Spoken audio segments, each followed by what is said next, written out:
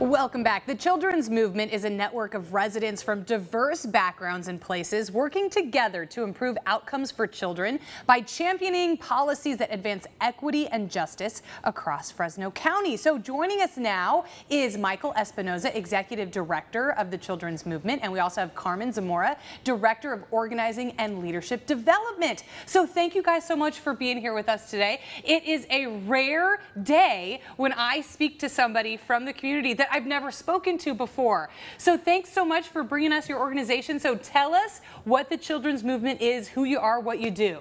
Well, we are a nonprofit organization, and thank you for the invitation, by the way. Absolutely. We're excited to be here. We're a nonprofit organization based in Fresno County, and we are all about bringing people together. Bringing people together to talk about what we know is one of our most valuable resources in the region, which is our children. Yes. So many parents, educators, healthcare professionals, we all care about the health and wellness of our children. We also want to have ensure that children are the center of every policy decision made in this county. Right, because sometimes, you know, policymakers, maybe they don't have kids, or their kids are grown, or, you know, they haven't thought about how a policy might affect children in a really long time because it's just not a part of their daily lives. What is the makeup of your organization? Do you have members? Do you have board members? How is the organization structured? We've actually got a really star-studded board with Wendy McCulley, who is our board chair. She is the executive director of the Foundation for Fresno Unified. Antoinette Tayak, who is the public defender for Fresno County, amongst several other. Courtney Shapiro, who is the dynamo behind Calviva Health. So many different folks at that level, but the real stars and the real center, the real heart of our work at the Children's Movement are our everyday residents, parents, moms, dads, youth, some of the young folks that want to just do community organizing. That's great. That is such a great opportunity. I always love when we can talk about organizations where you can donate your time and people will say where they need the most hours and volunteers. So you guys have an event coming up, the 10th annual State of Our Children's Breakfast. So tell me about this event. Well, so this is our annual breakfast. Okay. From what I know, in attending years past, the candy bacon is off the hook. But this is a chance to join with 650 other champions for children around the county, from superintendents to some classroom teachers get the time off to come out to the breakfast. A lot of parents and students, hospital staff.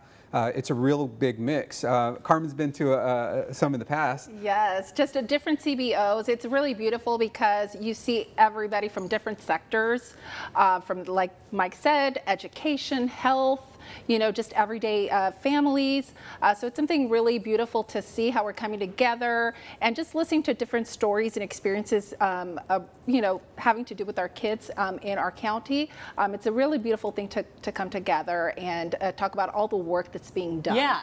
What is the goal of this day? Is the goal to talk about where your organization is and what your goals are, or is the goal to talk about where our children are currently and what we might be able to do to get them to another place?